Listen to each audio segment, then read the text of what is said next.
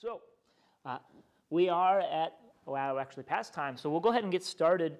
The prayer for today is actually, it's titled A Prayer of Preparation for Whit Sunday, which is the old name for Pentecost.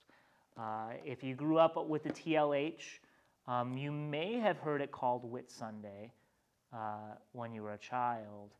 I don't know anybody who calls it that now.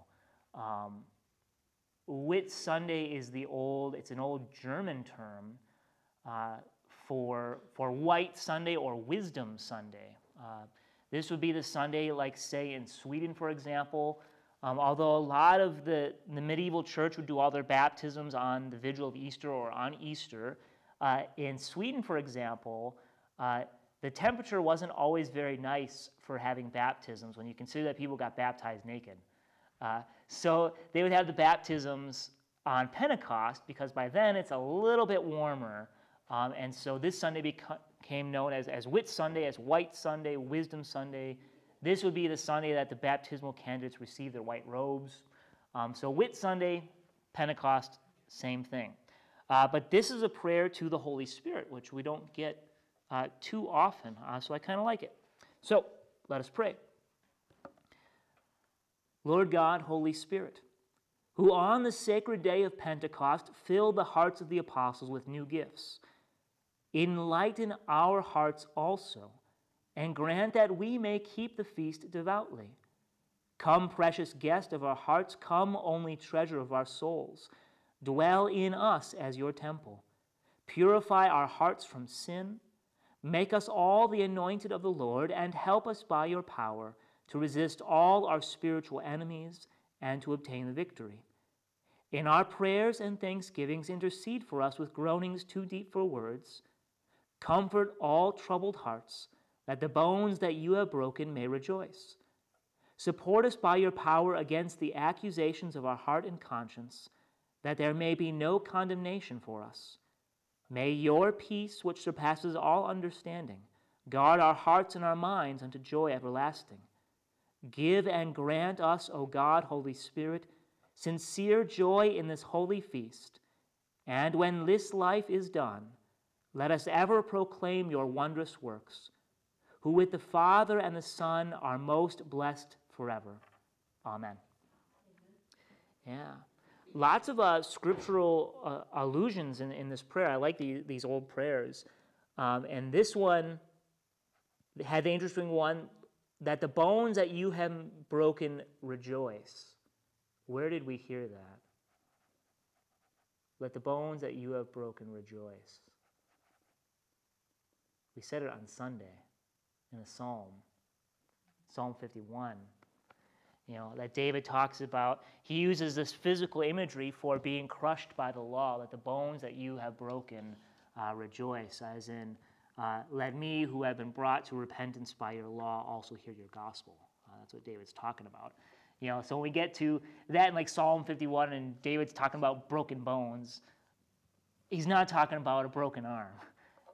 He's using that as an illustration for repentance that is wrought by the preaching of the law. So, but speaking of the law, we are in the book of Exodus. And where did we leave off last week? 37. Yes. So we likely will finish, and for those of you who have come in since, I have brought, if we finish Exodus today, I've brought an article that I printed out from the Lutheran Witness from May 2010 on the Ascension. So I figured we could read this together if we finish our study of Exodus here. And the sad thing is, it's from May 2010. I remember reading this because I was in seminary by that point and got it in my seminary mailbox. So that's sad. 11 years ago, I was in seminary. That's sad. Okay, so last week we heard about the beginning of the making of all these things that we've heard about, the tabernacle and all its fixings, the basin and all that kind of stuff. And we heard how the Lord gave these two guys, Bezalel and Oholiab, the ability to do all this stuff. And not only the ability to do all this stuff, but also the ability to teach. I usually learn by doing things or reading a book. Some people learn by experience, but these guys were given the Spirit to be able to teach, and I imagine that these other craftsmen that they taught were also given the Spirit to learn. And so they taught how to do all this stuff, and then there was this contribution we read about that Moses put out, that the people who had it in their heart to bring stuff for the building of the tabernacle should bring it. And how did that contribution go? It went well, because what happened? Yeah, they gave too much. They had to stop. They said, we're building the church. Everybody who wants to contribute, bring some stuff. And then they said, this church is going to be too big. Stop bringing stuff. No, that's fantastic, And most of this, I guess, would be from plunder from the Egyptians.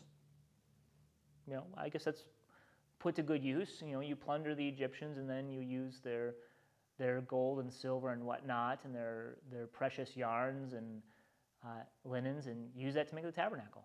Well, was there some fightings in between? I think so. Weren't there? Probably used from their plunders on that too. Yeah, there were the Amalekites, wasn't it? That they were passing through. The Amalekites thought they would be easy pickings, and then we had the Joshua and Aaron holding up Moses' arm. We had that earlier. I think that happened already. But most of the fighting is yet to come. Once we get into the promised land, that's where most of the fighting is going to come, because we have all those guys who are there now that need to be dealt with. So that's in the book of Joshua. Maybe we should read Joshua, and we can bring our swords with us, and I don't know. Yeah, and that's an interesting topic too, and it's not an easy one. When we get into the conquests, how should we look at that and feel about that? That's an interesting topic too, maybe for another day. So let's go into Exodus 37, and we're getting to the ark. It says, Bezalel made the ark of acacia wood. 2 cubits and a half was its length, 1 cubit and a half its breadth, and 1 cubit and a half its height. So not terribly huge. You have a footnote there that a cubit is about 18 inches, and what did I say is the easy way? Laura's doing it back there. Yeah. I guess we all have the same cubit except for Silas. Maybe like that. I don't know. And Ben, I imagine Ben, or Gideon someday. This kid is. We're looking at 18-month clothes for this kid. He's 8 months old. Kind of like a puppy. Stop it. Well, see, a puppy does what I tell it to. Or not. Really? Yeah. Well, one thing that Gideon has that a puppy doesn't have is a diaper. Although some puppies have diapers, don't they? Don't do anymore. Anyway. Okay, verse 2. Oh, so the ark is not huge, right? It's 36 inches or so, or no, 36 and a half, so 45 inches by, say 2 feet by another 2 feet. It's not a huge box. And what I find interesting just in the moment here is that the number of times God says to Moses, the way I'm telling you to do it that way.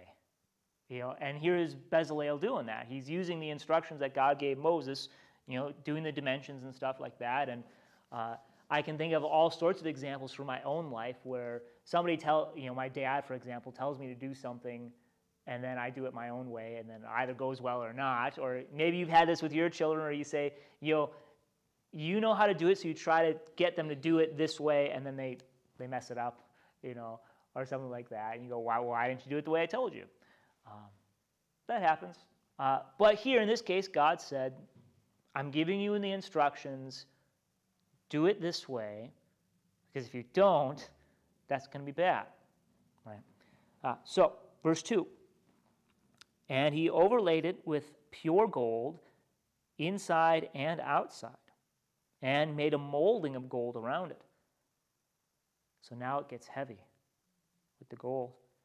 And he cast for it 4 rings of gold for its 4 feet, 2 rings on its one side and 2 rings on its other side. And he made poles of acacia wood and overlaid them with gold, and put the poles into the rings on the sides of the ark to carry the ark. And he made a mercy seat of pure gold.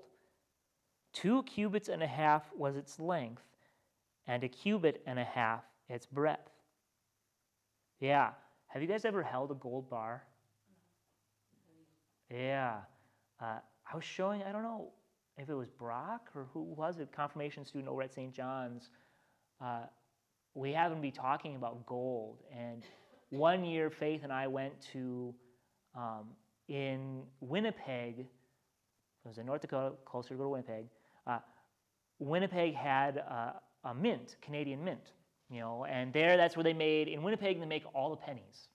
And you, unlike in the United States, in Canada, you can go and watch them make the pennies. Like, they have this walkway, and you can look down and watch people make the pennies. But while you're waiting, they have a gold bar on a pedestal. And you're allowed to come and pick up the gold bar. And, of course, it's got a chain to this pedestal. And then as you're doing this, there's a guard with a gun standing right like this, with his hand on the pistol there. But you could pick up the gold and do all you want with it. And that thing's heavy. And it's only like this big. And it's like 25 pounds. Something like that, like a gold bar. It's dense and heavy. And so here, Bezalel is making the ark. It's overlaid inside and outside with gold. The poles are overlaid with gold. And then on top, we have the mercy seat of pure gold that is 2 cubits and a half long and 1 cubit and a half its breadth. I mean, this thing is nice. But it would be heavy. Yeah. Well, heavy things are good, all right? Heaviness implies, a quality there, right? That's what we tell ourselves. That heaviness implies quality. Like my mother-in-law, if she's watching, hopefully they'll laugh. When they wrap presents, they tend to put rocks in the boxes so that when you lift it up, you go, oh, man, this is something good. I'm getting a piece of the Ark of the Covenant here. Of course, to fool people. But there's a heaviness there. With books, if you want to go, and get a first edition, a hardcover copy of a novel you want, for example, you're expected there's going to be some heft to that the binding is going to be good, that the cover is going to be good, that the paper is going to be nice, But then a lot of times we can get used books at the library sale or at the Goodwill or something that are paperback that you get at the grocery store. That's really very thin paper, very light. And you can tell that there's a difference in quality, if nothing else, than based on the weight too, right? And so this whole thing is covered in gold, which is a precious metal, but it's also heavy. So it's, this thing is high quality. Verse 7, and he made 2 cherubim of gold. He made them of hammered work on the 2 ends of the mercy seat, 1 cherub on the one end and 1 cherub on the other end. Of one piece with the mercy seat, he made the cherubim on its 2 ends. That's cool. The cherubim spread out their wings above, overshadowing the mercy seat with their wings, with their faces to one another. Toward the mercy seat were the faces of the cherubim. Now, what do you know about the cherubim? I was thinking maybe angels. Yeah, Valentine's Day. When the internet came out, there used to be this graphic of like a dancing baby that was supposed to be a cherub. However, cherubs aren't babies. Cherubs are the the angels in Isaiah chapter 6 that we're going to hear about, not this Sunday, but next Sunday, on Trinity Sunday, of the angels that have the 6 wings. With 2 they covered their feet, and with 2 they covered their faces, and with 2 they flew.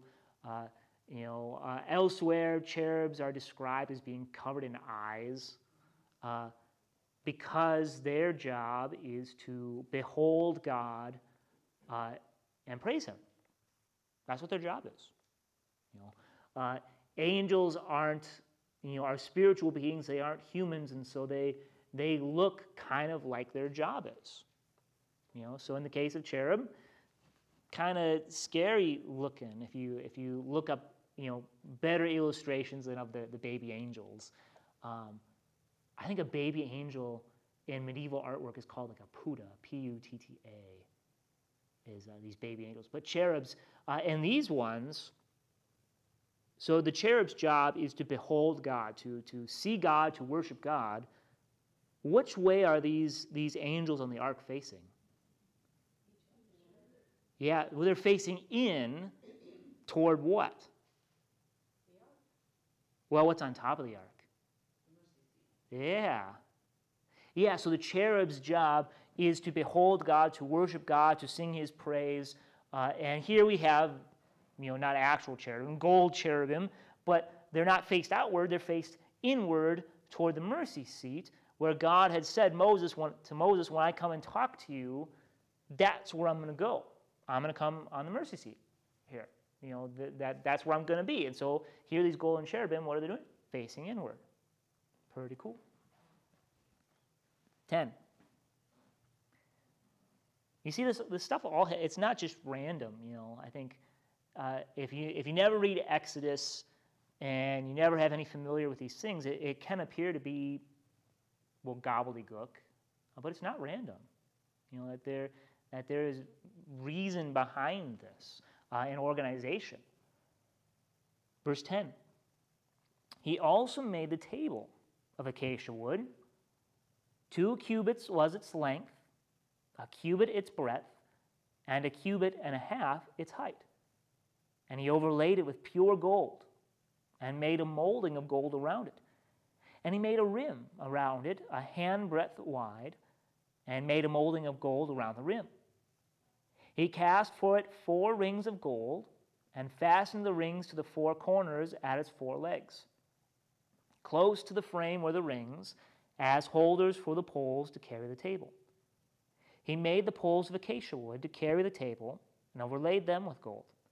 And he made the vessels of pure gold that were to be on the table, its plates and dishes for incense, and its bowls and flagons with which to pour drink offerings. He also made the lampstand of pure gold. He made the lampstand of hammered work, its base, its stem, its cups, its calyxes, and its flowers were of one piece with it. And there were 6 branches going out of its sides, 3 branches of the lampstand out of one side of it, and 3 branches of the lampstand the other side of it. 3 cups made like almond blossoms, each with calyx and flower on one branch, and 3 cups made like almond blossoms, each with calyx and flower on the other branch, so that for the 6 branches going out of the lampstand. And on the lampstand itself were 4 cups made like almond blossoms with their calyxes and flowers, and a calyx of one piece with it under each pair of the 6 branches going out of it. Their calyxes and their branches were of one piece with it. The whole of it was a single piece of hammered work of pure gold. Yeah. And he made its 7 lamps and its tongs and its trays of pure gold. He made it and all its utensils out of a talent of pure gold. So 75 pounds. Now, Richard, I think, when I think of you right now, I'm thinking of working with wood, right? And you could carve something like this out of a large piece of wood, right? You could carve this lampstand out. Is it more difficult to do it out of one piece and then to? Definitely. Yeah. Can you imagine doing this with gold? And I guess you have to hammer it, right? Heat it up and hammer it, and I couldn't do it, that's for sure. So it would be, I'm looking at this picture here. Yeah. And like looking at this as it's describing it, so it's like a candelabra. Mm-hmm. There you go. Yeah, I would say, so we've got, on ours happen to have 7, but think of that freestanding from the ground. Many churches have a similar sort of thing. The Hebrew word is menorah, which we know from, around Hanukkah time, right? Even Target sells like plastic menorahs and things like that, and dreidels and such. But yeah, it's a lampstand, but it's 75 pounds of gold. How would you like to be on the altar guild moving that around? Yeah. All out of one piece. Yeah. That I'm just envisioning how they could get it hot enough. I realize with fire, but that to sustain that, Right. to hammer it, and to make the detail on it. The almond blossoms. Mm-hmm. What is that? Is it in different fantasy literature, there's different types of fire, like dragon fire that burns super hot and things like that. But I think of, how much is lost to us, over the course of time. I mean, a lot of people talk about the Library of Alexandria being burnt, and how many thousands of years of literature did we lose in that, and technical manuals for all we know. And maybe they had methods of, creating a really hot fire beyond even what we do. Maybe. God gave man just everything that they needed to do those kind of things. He just gave them that talent. Yeah. He still today gives, I know he does, gives talents to everyone. Yeah. Well, I talked before about, I watched this video of how we think they built bridges in the Middle Ages over rivers, and like all sorts of interesting medieval machinery, all without gasoline or diesel or electricity, and to do that today. I mean, when we build a bridge today, think of all the power equipment we use, and the guys who come up with it, think of how much schooling they go to come up with this, and they didn't have that in the Middle Ages, Well, they did. I guess Oxford and places like that have been around for 1,000 years, but not in the sense that we have it today. And so, people in Bible times were not stupid.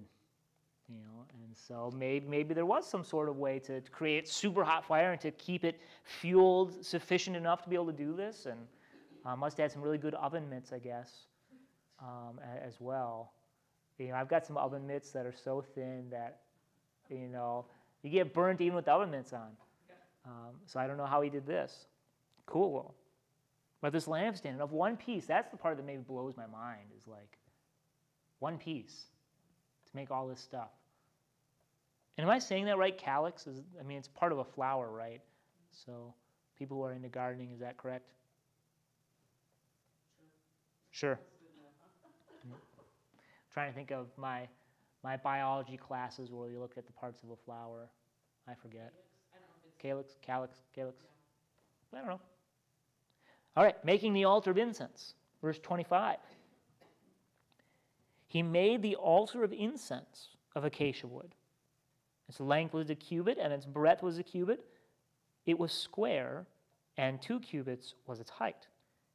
Its horns were of one piece with it. He overlaid it with pure gold, its top and around its sides and its horns, and he made a molding of gold around it. And he made 2 rings of gold on it under its molding, on 2 opposite sides of it, as holders for the poles with which to carry. And he made the poles of acacia wood and overlaid them with gold. He made the holy anointing oil also, and the pure fragrant incense, blended as by the perfumer. Chapter 38. He made the altar of burnt offering of acacia wood. 5 cubits was its length, and 5 cubits its breadth. It was square, and 3 cubits was its height. He made horns for it on its 4 corners. Its horns were of one piece with it, and he overlaid it with bronze. And he made all the utensils of the altar, the pots, the shovels, the basins, the forks, and the fire pans. He made all its utensils with bronze. And he made for the altar a grating, a network of bronze under its ledge, extending halfway down. He made 4 rings on the 4 corners of the bronze grating as holders for the poles. He made the poles of acacia wood and overlaid them with bronze. And he put the poles through the rings on the sides of the altar to carry it with them. He made it hollow with boards. Okay, so the altar is hollow then, but this gets overlaid with bronze instead of gold. So I think of like in North Dakota we had a fireplace. We never used it because it needed to get cleaned and we didn't do that. But we had, fireplace tools, and those were bronze. So the burnt offering is called the burnt offering because fire is involved. And so in the case, it's going to be overlaid with bronze. The utensils are going to be bronze, but in this case, it's hollow, and it's going to be easier to carry. 5 cubits by 5 cubits by 3. Verse 8. He made the basin of bronze and its stand of bronze from the mirrors of the ministering women who ministered in the entrance of the tent of meeting. I have no idea what that means. Verse 9. And he made the court. For the south side, the hangings of the court were of fine twined linen, 100 cubits. Their 20 pillars and their 20 bases were of bronze, but the hooks of the pillars and their fillets were of silver. And for the north side, there were hangings of 100 cubits. Their 20 pillars, their 20 bases were of bronze, but the hooks of the pillars and their fillets were of silver. And for the west side were hangings of 50 cubits, their 10 pillars and their 10 bases. The hooks of the pillars and their fillets were of silver. And for the front to the east, 50 cubits. The hangings for the one side of the gate were 15 cubits, with their 3 pillars and 3 bases, and so for the other side. On both sides of the gate of the court were hangings of 15 cubits, with their 3 pillars and their 3 bases. All the hangings around the court were of fine twined linen.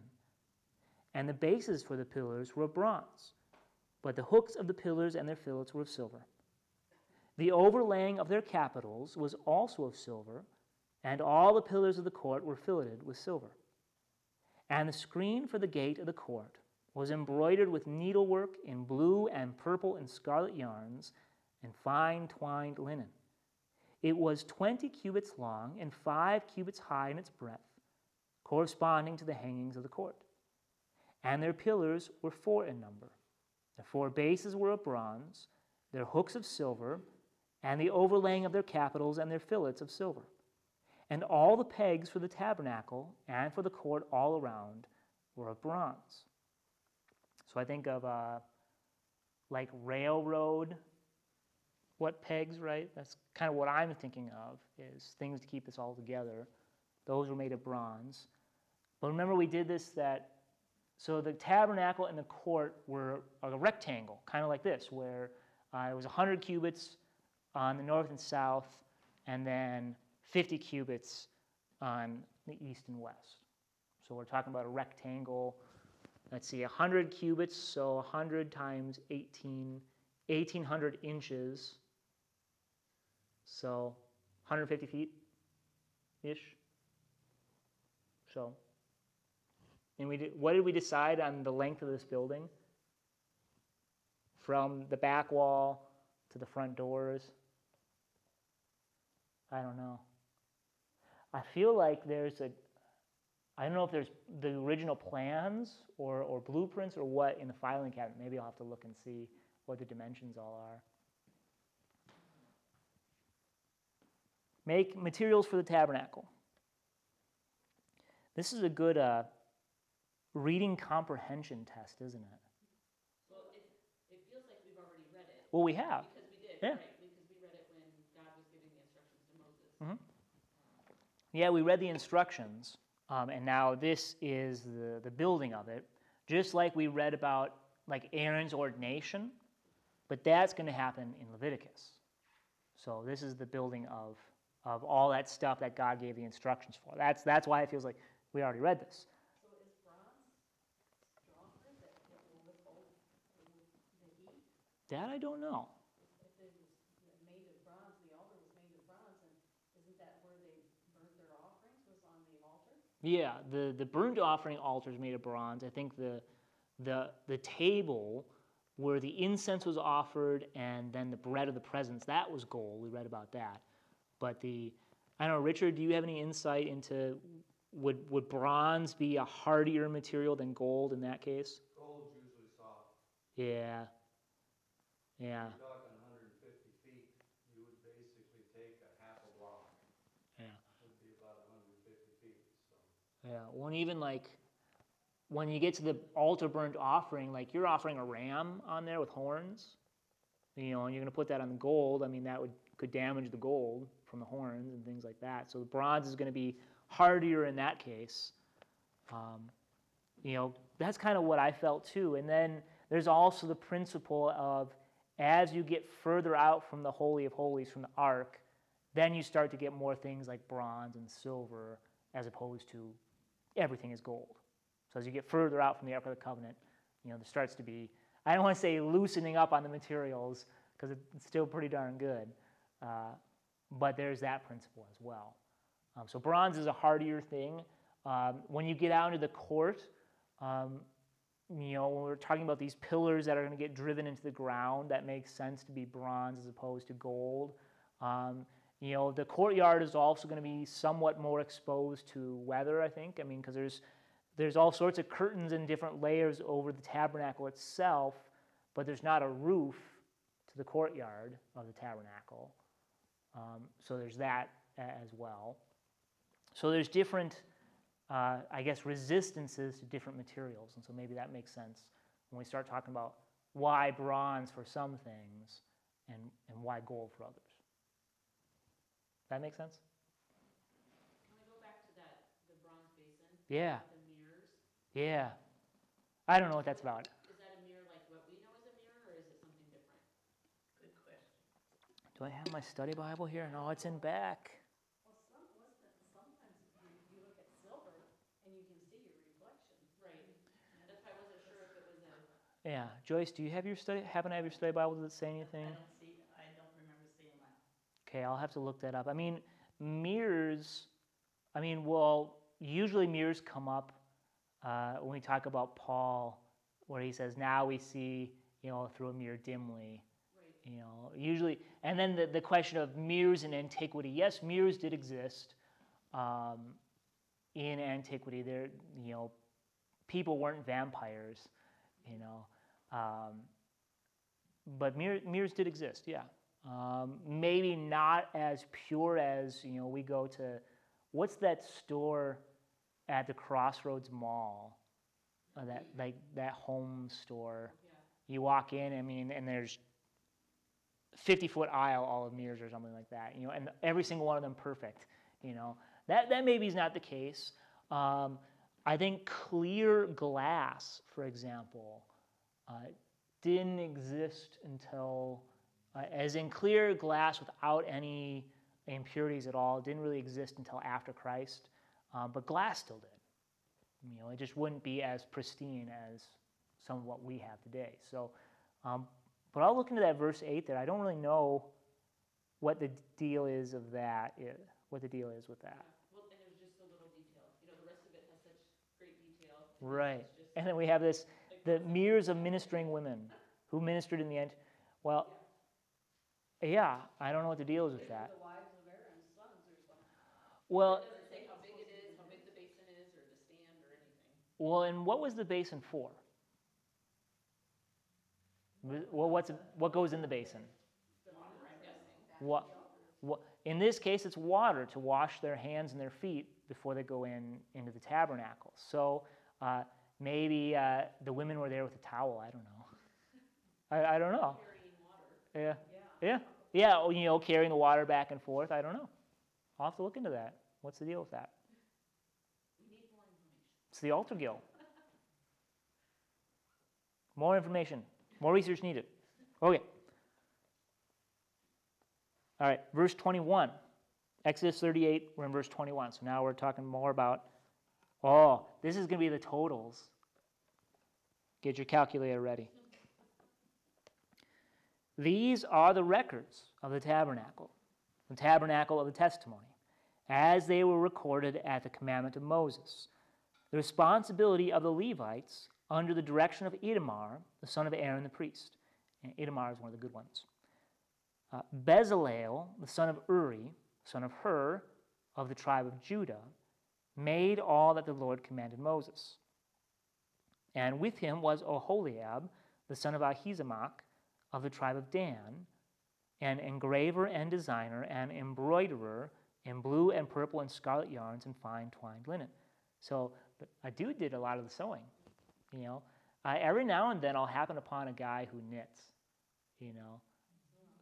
Fairly rarely, but it does happen, or sews. I mean, I can sew kind of, not really. You know, but here, it's a dude, you know, that's just fine, that's great. 24, useful talent.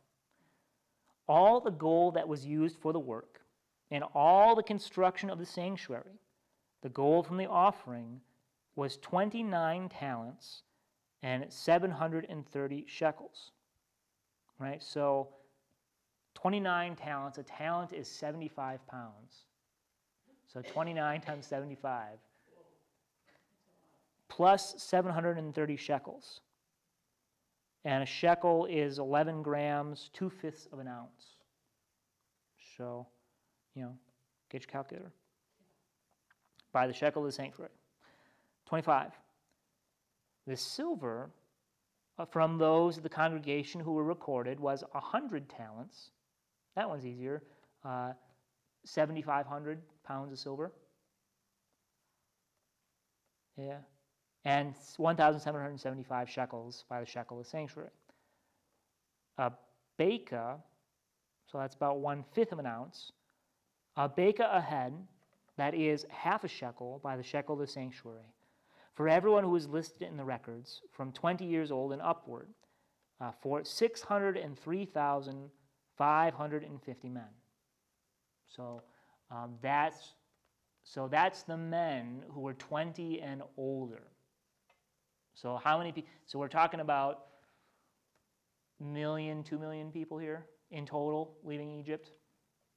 If there's 603,000 men who are 20 and older, well, there's boys who are younger than that, and then there's wives and children.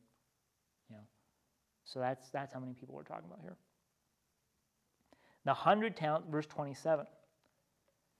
The 100 talents of silver were for casting the bases of the sanctuary and the bases of the veil, 100 bases for the 100 talents, a talent a base. And of the 1,775 shekels, he made hooks for the pillars and overlaid their capitals and made fillets for them. The bronze that was offered was 70 talents and 2,400 shekels. With it he made the bases for the entrance of the tent of the meeting, the bronze altar and the bronze grating for it, and all the utensils of the altar, the bases around the court and the bases of the gate of the court, and all the pegs of the tabernacle, and all the pegs around the court. So they kept track of what materials came in and then what they used it for. Right? So these guys weren't joking around. They're making stuff, what is it, measure twice, cut once? That's what these guys are doing instead of measure once, cut twice, or measure 4 times, cut 4 times. No, these guys knew what they were doing. It helps when God gives you the plan, I guess. 39. What time is it?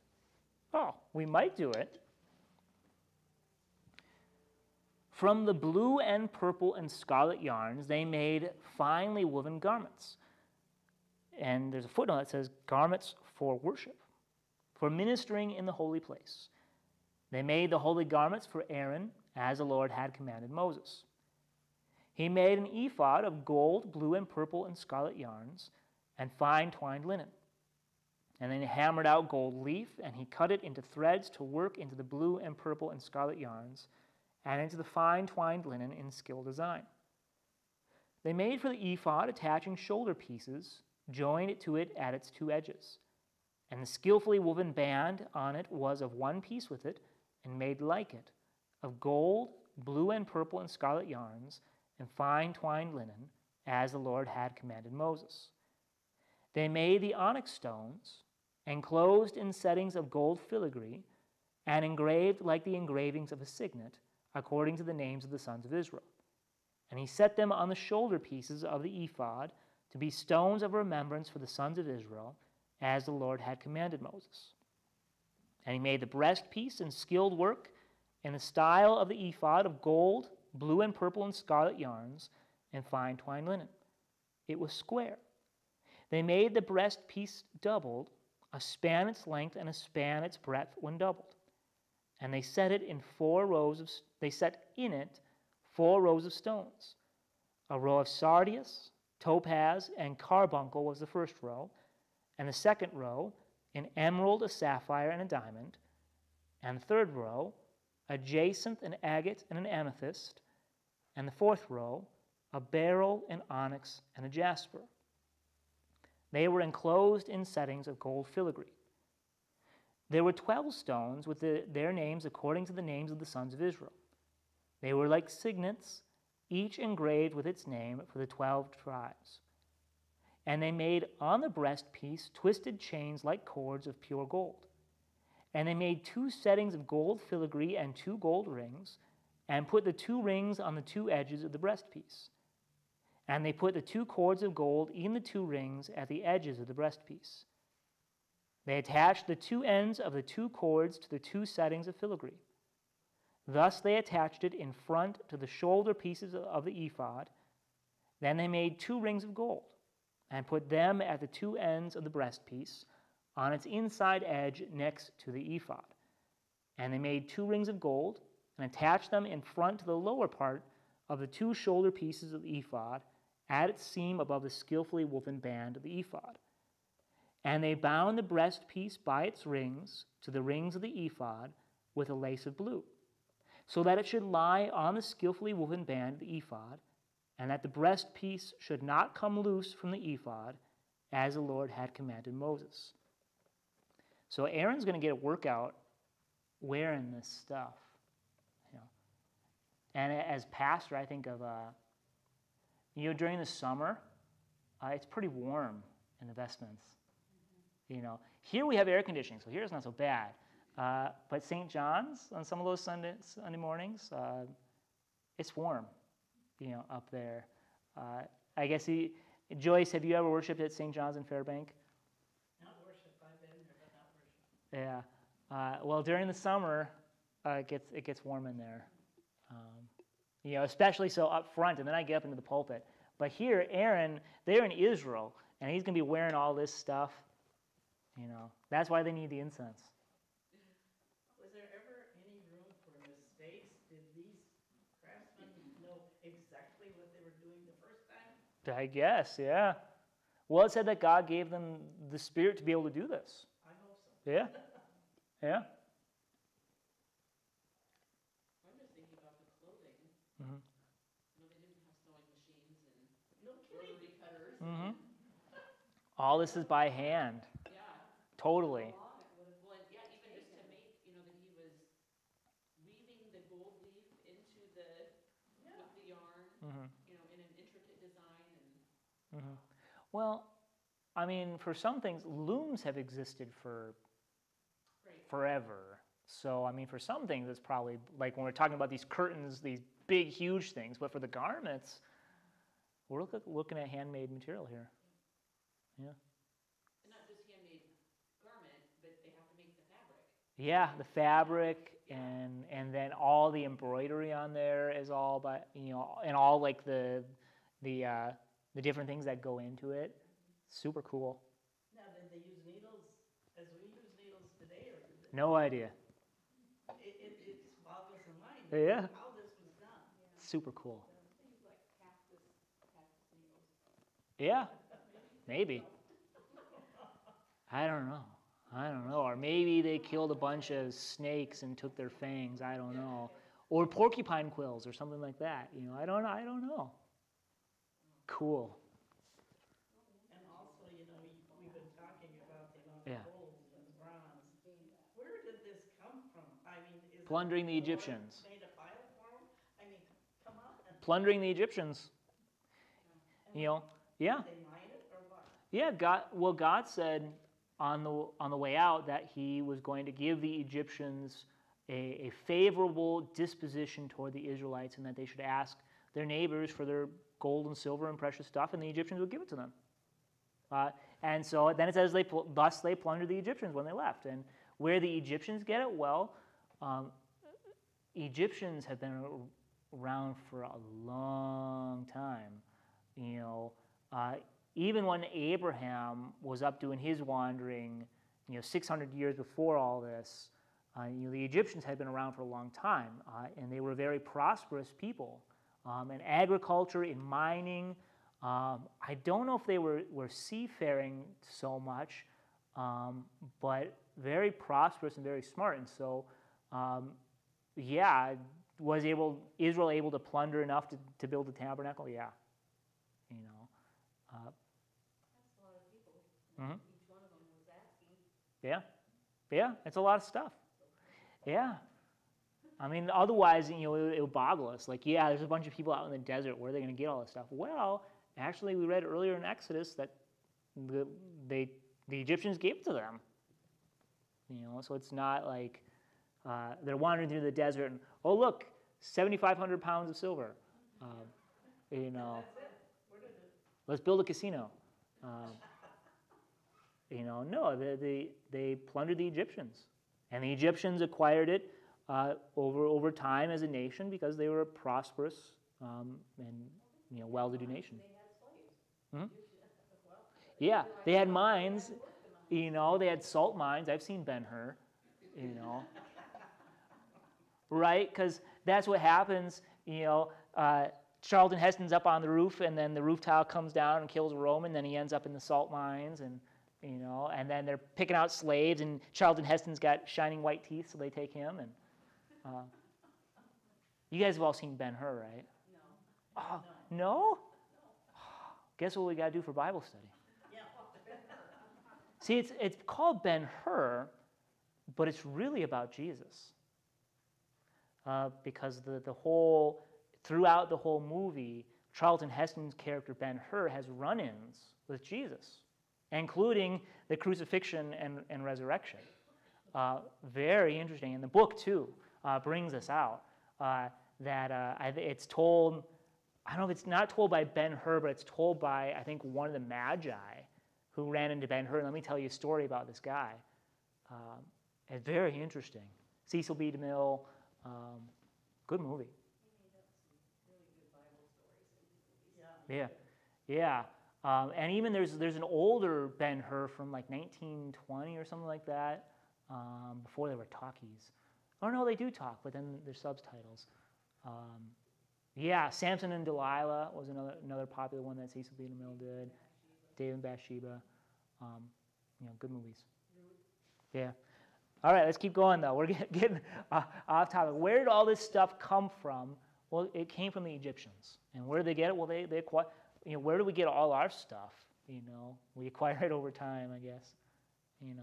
I think of my cell phone. And how many different sorts of precious metals and materials are in that? Where does that come from? Unfortunately, probably from some 8-year-old in a mine somewhere, in Congo. Okay, verse 22.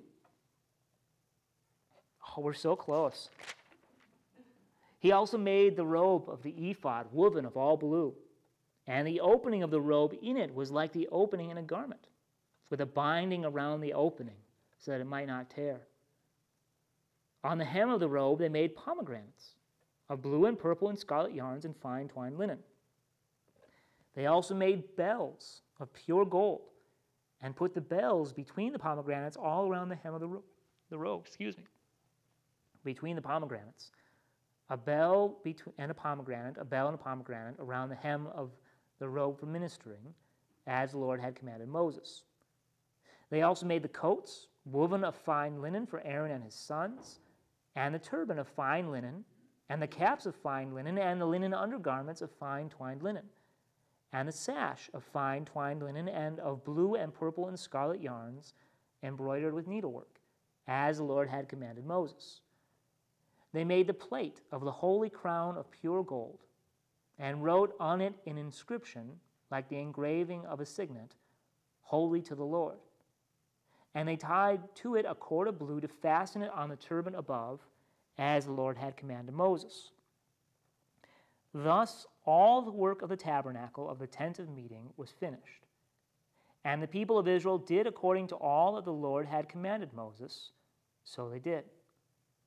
Then they brought the tabernacle to Moses, the tent and all its utensils, its hooks, its frames, its bars, its pillars, and its bases, the covering of tanned ram skins and goat skins, and the veil of the screen, the ark of the testimony with its poles and the mercy seat, the table with all its utensils, and the bread of the presence, the lampstand of pure gold and its lamps, with the lamps set, and all its utensils, and the oil for the light, the golden altar, the anointing oil and the fragrant incense, and the screen for the entrance of the tent, the bronze altar and its grating of bronze, its poles and all its utensils, the basin and its stand, the hangings of the court, its pillars and its bases, and the screen for the gate of the court, its cords and its pegs, and all the utensils for the service of the tabernacle for the tent of meeting, the finely worked garments for ministering in the holy place, the holy garments for Aaron the priest, and the garments of his sons for their service as priests. According to all that the Lord had commanded Moses, so the people of Israel had done all the work. And Moses saw all the work, and behold, they had done it. As the Lord had commanded, so had they done it. Then Moses blessed them. Let's see. Okay, let's keep going. See if we can do it. The Lord spoke to Moses, saying, "On the first day of the first month, you shall erect the tabernacle of the tent of meeting, and you shall put in it the ark of the testimony, and you shall screen the ark of the veil, and you shall bring in the table and arrange it, and you shall bring in the lampstand and set up its lamps, and you shall put the golden altar for incense before the ark of the testimony, and set up the screen for the door of the tabernacle. You shall set the altar of burnt offering before the door of the tabernacle of the tent of meeting, and place the basin between the tent of meeting and the altar, and put water in it. And you shall set up the court all around, and hang up the screen for the gate of the court." Side note. So this is supposed to happen, the tabernacle is supposed to go up the first day of the first month. Otherwise known as the first day of the year, for the Hebrew calendar. Now, for us, the first day of the year is January 1st, right? How many days is that after Christmas? Christmas to January 1st. No. 8 days. What happens 8 days after Jesus is born?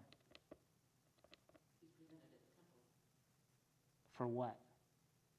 He's actually presented twice. 8 days after a Hebrew male is born, he's circumcised. So they took Jesus to the temple and gave him the name Jesus, which we celebrate January 1st. And here, God says on the first day of your year, that's when you're going to set up the tabernacle. Just interesting aside that occurred to me. Okay, let's keep going. Now I won't stop again. Verse 9. "Then you shall take the anointing oil and anoint the tabernacle and all that is in it, and consecrate it and all its furniture, so that it may become holy. You shall also anoint the altar of burnt offering and all its utensils, and consecrate the altar, so that the altar may become most holy. You shall also anoint the basin and its stand, and consecrate it. Then you shall bring Aaron and his sons to the entrance of the tent of meeting, and shall wash them with water, and put on Aaron the holy garments, and you shall anoint him and consecrate him, that he may serve me as priest. You shall bring his sons also and put coats on them and anoint them as you anointed their father, that they may serve me as priests. And their anointing shall admit them to a perpetual priesthood throughout their generations.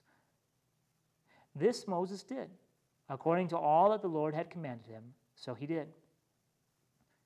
In the first month, in the second year, 2 years out from Egypt now, in the first month, in the second year, on the first day of the month, the tabernacle was erected. Moses erected the tabernacle. He laid its bases and set up its frames, and put in its poles and raised up its pillars. And he spread the tent over the tabernacle, and put the covering of the tent over it, as the Lord had commanded Moses. He took the testimony and put it into the ark, and put the poles on the ark, and set the mercy seat above on the ark. And he brought the ark into the tabernacle, and set up the veil of the screen, and screened the ark of the testimony, as the Lord had commanded Moses. He put the table in the tent of meeting on the north side of the tabernacle outside the veil, and arranged the bread on it before the Lord, as the Lord had commanded Moses. He put the lampstand in the tent of meeting opposite the table on the south side of the tabernacle, and set up the lamps before the Lord, as the Lord had commanded Moses. He put the golden altar in the tent of meeting before the veil, and burned fragrant incense on it, as the Lord had commanded Moses. He put in place the screen for the door of the tabernacle. He set the altar of burnt offering at the entrance of the tabernacle of the tent of meeting, and offered on it the burnt offering and the grain offering, as the Lord had commanded Moses. He set the basin between the tent of meeting and the altar, and put water in it for washing, with which Moses and Aaron and his sons washed their hands and their feet. When they went into the tent of meeting, and when they approached the altar, they washed, as the Lord commanded Moses. And he erected the court around the tabernacle and the altar, and set up the screen of the gate of the court. So Moses finished the work. And now comes the Old Testament reading for Christmas Day.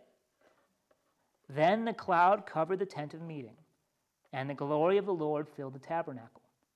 And Moses was not able to enter the tent of meeting, because the cloud settled on it, and the glory of the Lord filled the tabernacle. Throughout all their journeys, whenever the cloud was taken up from over the tabernacle, the people of Israel would set out. But if the cloud was not taken up, then they did not set out till the day that it was taken up. For the cloud of the Lord was on the tabernacle by day, and fire was in it by night, in the sight of all the house of Israel throughout all their journeys. Cool. So the cloud comes and fills the tabernacle, and Moses can't even go in because the cloud is so thick. Cool. You would think that after having that cloud with them and that fire with them all that time, and yet they still left the Lord. Right. Right. It doesn't make sense sometimes, does it? Well, the parallel for us would be we have a sanctuary where we are free to gather as often, as much as we want, for as long as we want. We have Bibles in a lot of our pews, and back there we have the Lord's Supper whenever we feel like it. But what are we all tempted to do? Not go to church. And this is true in every Christian congregation in all the entire world, including our own. That and Fairbank too, that we have all these wonderful things, all of which testify to us that God is with us, to bless us and to forgive us. And what do? Go the other way. And I think about how we have God's Word in our hymnal, Mhm. and yet how many times we don't turn to that we want to do something different, make Yeah. it of ourselves. Yeah, and so, this is just a common thing that it's so easy to look back and fault God's people then and be like, you knuckleheads, But we're the knuckleheads, Because we sing Jesus and they haven't. Right, and, all the things, if we dive into the book of Hebrews, all these things are a shadow of what is to come in Christ and in the resurrection. Their job, all these sacrifices, was to point ahead, to Christ. whom we have now seen. Peter says that, the ones who prophesied before us, inquired in the Holy Spirit, when all this would happen, and they longed to see it, but now you have, is what Peter says. Or Jesus, that, that so many people, he says to the apostles, that so many people have longed to see and hear what you now see and hear. So we're the same. We have the Lord's Supper every Sunday, and yet what do? Our same temptation is to not come. I guess it's really no different than fire and cloud. We behave the same. At least the temptation is the same. Thankfully, by the Holy Spirit, we fight and resist that temptation. We ask that the Spirit would continue to work in our lives to stem that temptation. And that may come with time, but because we are in the flesh, the old Adam continues to be around. And that's just hard. And this fall, I'm going to be starting up. It's every member visits took a buy-away with COVID, but this fall is 3 years since I've been here, so it's going to start up again. And there are some members that have not been at church in a long time, between our congregations that I'm going to be calling on, and hopefully the Lord will bless that and bring a return to normal worship. But unfortunately, for some, old Adam has grabbed a lot stronger than he should. But it's super cool. Here to connect this to Christ again, the glory of the Lord fills the tabernacle. That is the word that John uses in Greek when he says, "And the Lord dwelt among us."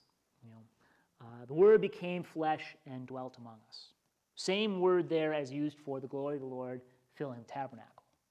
And that the glory of the Lord filling the tabernacle points ahead to the Son of God coming in the flesh, for us. So and that's why that reading is for Christmas Day. But we are over time, so we should be at a stopping point. Do think about what we want to do next. Whether we want to do another book of the Bible, whether we want to do a topic. There is a study somebody mentioned last week on differences between Lutheranism and other denominations. There's actually a whole series out on CPH called The Lutheran Difference, where they go through like the Lord's Supper or baptism, even Christ, and things like that. We could do something like that. Maybe think about that and let me know your thoughts on Sunday, or write it down and give me a note maybe. That might help too. But let's go ahead and end with a word of prayer. Let us pray. Gracious Lord Jesus Christ, we thank you for this opportunity again to be here in your sanctuary and to hear your word. Most especially this day to hear about the tabernacle and all these things that are in it, all the sacrifices and such. And we confess, Lord, that all these things are shadows of what were to come in you. The sacrifices in particular pointed ahead to your sacrifice for us on the cross. And we thank you that by your death and resurrection, you have secured for us the forgiveness of our sins and hope for the life to come. We ask that according to your promise, you would send us your Holy Spirit, that you would not leave us without consolation, but that you would send us the helper, our advocate and comforter. And we ask that by the Holy Spirit, you would direct our eyes always to you, that the Holy Spirit would have free course in our hearts to fight against the old Adam and help us remain firm in the one true faith. Bless us this day according to your will. Grant us safe passage in all that we say and do until we return here again to hear your word and receive your gifts. In your name we pray. Amen.